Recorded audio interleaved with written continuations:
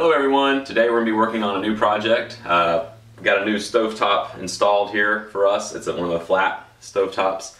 Inside of this there's an element in the burner that looks like it's burnt out, so we're going to troubleshoot this today. We have a dual burner, so the inside element is a small circle, the outer element is larger, and we're going to be looking at why the larger element does not work. Here's what it looks like when you turn it on. I can already feel the inner circle is getting hot, the heat's coming up. It's turning red. The outer circle is still cold to the touch, and it's not going to get red at all. So let's watch what happens here, and then we'll figure out how to fix it.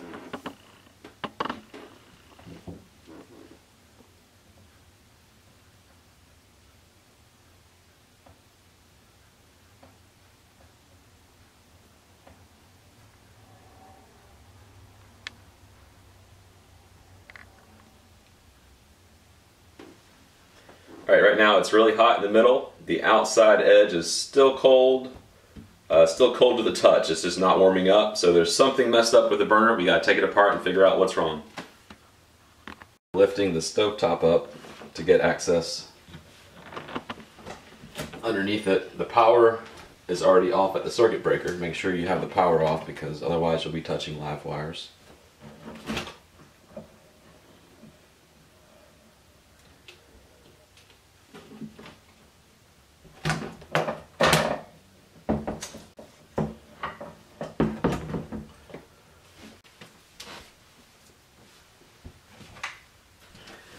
I'm taking off the glass cooktop surface to give me access to the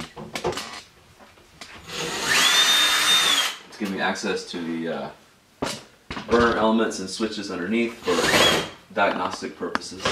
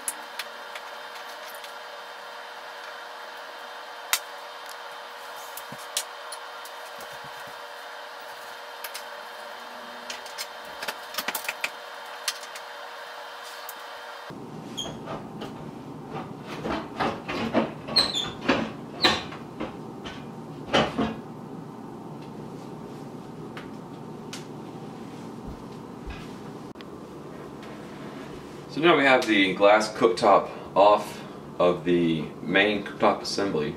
We've exposed all the burner elements here, the control switches. So now we're going to get into testing the circuitry here to see if there's continuity in these burners using a voltmeter. We're going to measure the resistance of these different coils to see, is it the burner element, is it the control switches, or is it the wiring that's messed up?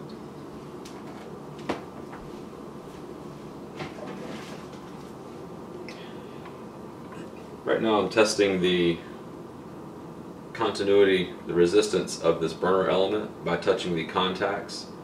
So there's a center black wire that I'm touching along with one of the outside wires. I'm getting a resistance of 49 ohms. My voltmeter is set on the ohms setting for resistance. So that means that there's a continuous circuit here. There's some resistance, which the burner is just a big old resistor, makes a lot of heat. Alright, now I'm switching to test the other side. I'm getting about 38 ohms here, so that's a good range for resistance for a burner. Somewhere between 20 and 100 ohms is what you're looking for. That just means that the burner element itself is not burnt out, that there's a continuous circuit, and that we've ruled out that the burner is the issue here. So it's probably a switch that's burnt out. So we'll be looking at that. There's also wiring that could be a problem, but this one's relatively new, so it's probably not the wiring. But we'll take a look at the switch next.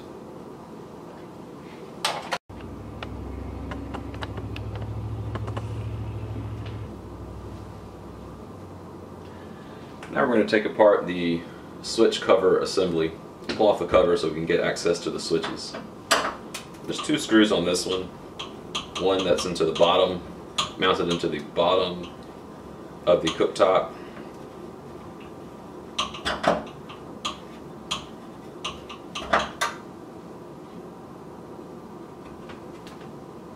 And one on the side.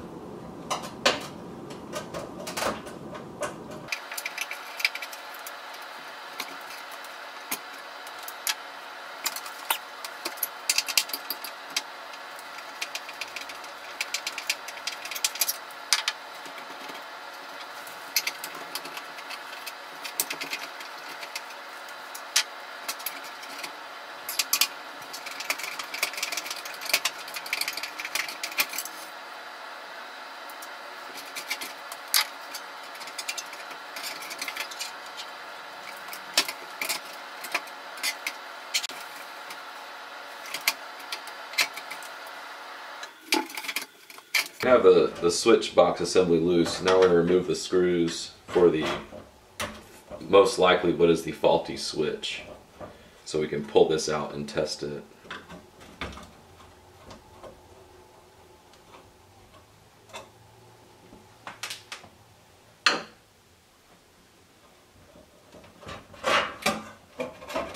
Now the switch is loose, we just need to push it out through the back. These wires are pretty tight, so it's kind of a juggling act to get it out without pulling off more wires.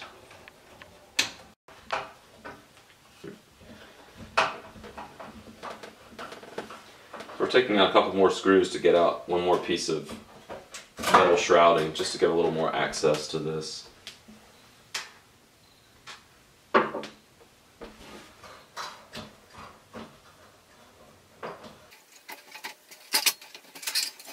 Now we can see the back side of all the switches and the relays, and hopefully work our way in here and get this switch out so we can take a look at it.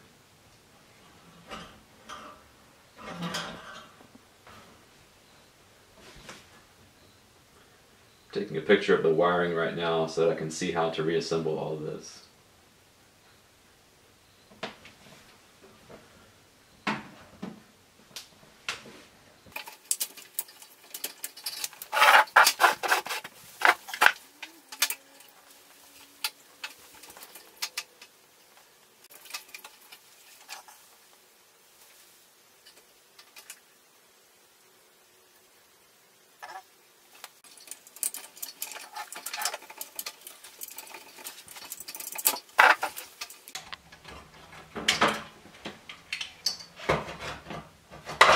This is the switch that we pulled out, and I've taken all the connectors off. We're going to do some diagnostics on the terminals and see if the problem is with the switch.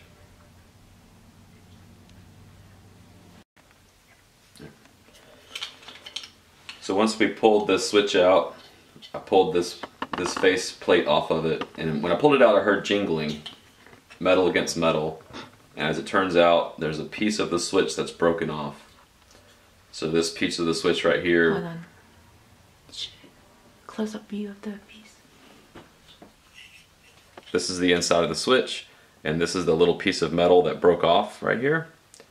This broken piece of metal is what controlled when it closed inside of the switch, when it closed up against the other contact for the large burner. That's what made the contact. It made the switch close and turn on the hot burner. That part is broken, so there's no way to reattach it. You may be able to take apart this switch and fix it, but I'm going to be buying a new switch, and they're pretty expensive, but I'll try to put a link below to this switch if you need to replace this kind of switch. So after troubleshooting the switch, I figured out the switch is broken. There's actually a loose part in it, so it definitely was not going to work. I went online, figured out that there's a new part number for the switch. So I bought a newer version of the switch. It has the same functionality, but a little bit different configuration on the pins for the different wire connectors. I got it out. It's the model number on this is 8203534, and that's going to vary based on your own equipment. But I ordered this part, and then it comes with the instructions that has information on how to hook up the different colored wires to these different connectors on here.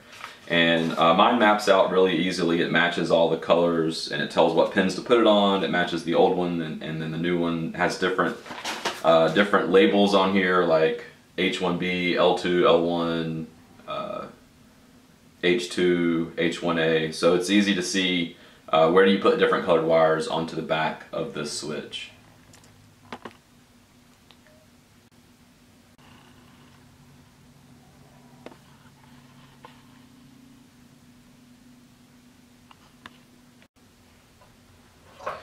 I'm going to go ahead and assemble the switch into the mounting brackets here. There's a rubber cover gasket that goes over it to keep in case any liquids gets in there. I just took that off the old one and put it on the new one. Reinserting it into the backing of the bracket right now, making sure those screw holes line up. I had to do a little bit of troubleshooting to figure out which way does the switch go, and so you can put your knob on there and figure out if it has a good solid click, that's the direction that is going to be off. And that's what I did to figure out which way should I mount this, because you can put the connectors on, however you just have to make sure that the knob is going to point up so that you don't have a mismatched knob facing the wrong direction. The instructions tell you how to change the screw holes in case yours needs to be rotated 90 degrees. You can pop out the little metal brackets inside of the switch to mount these screws on there, and then it'll be a little bit easier. So I'm just tightening it up now using a Phillips head screwdriver.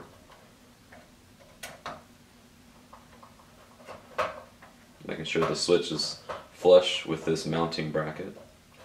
Alright, it's on there good. So right now it's mounted. Next we have to wire up the different colored wires.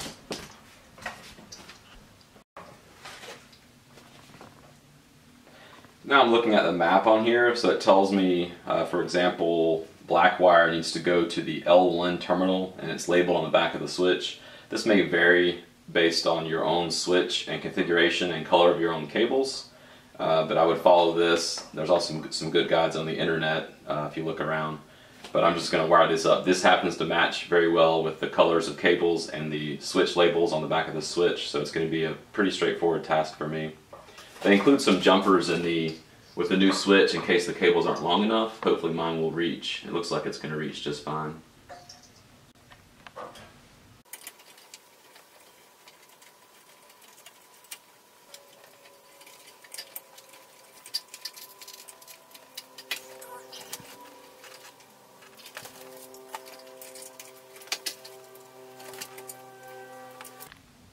Alright, so we've completed the installation of the switch, connected all the connectors to the right terminals on there using our map provided with the switch and the instructions. Now I'm going to remount all the switch bracket here, put the switch bracket back into place in the cooktop. There's 3 or 4 screws here you have to reassemble. This one fits in place pretty easily, so it's ready to go. You can go ahead and put in the first screw here.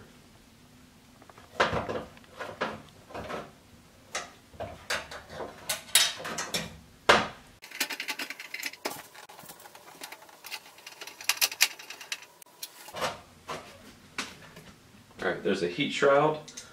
Heat shroud goes on next. There's 2 screws here on the mounting bracket for this.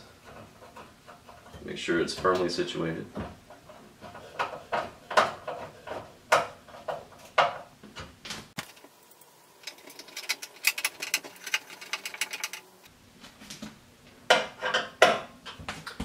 And at this point we're ready to put back on the glass cooktop, and then we'll reattach the knobs on top and drop the cooktop back into place.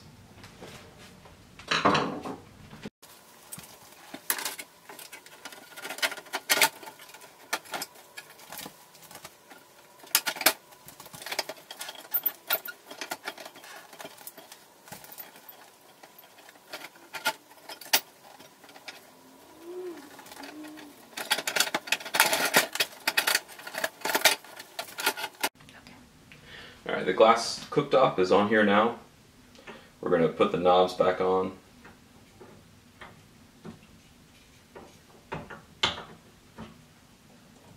Next step is to attach all the screws on the side here.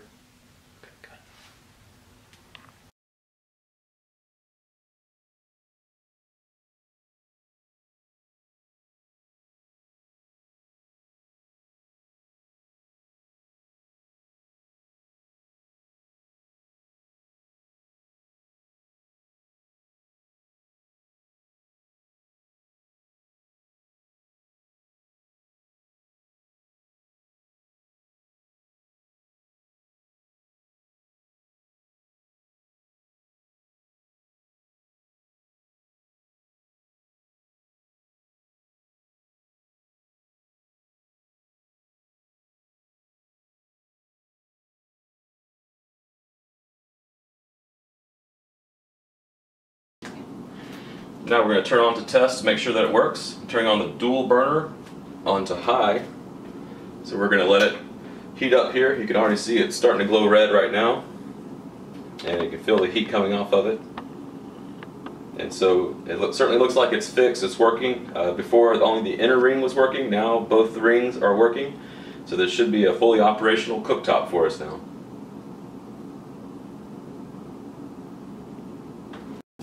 Thanks for joining us today. I hope that your repair goes as well as mine did, and good luck. Be safe.